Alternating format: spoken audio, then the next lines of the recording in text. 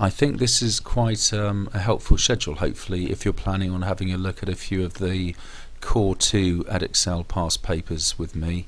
These are the grade boundaries, so to get an A, just scrape an A, you needed to have got 58 out of 75 in June 2014, for example.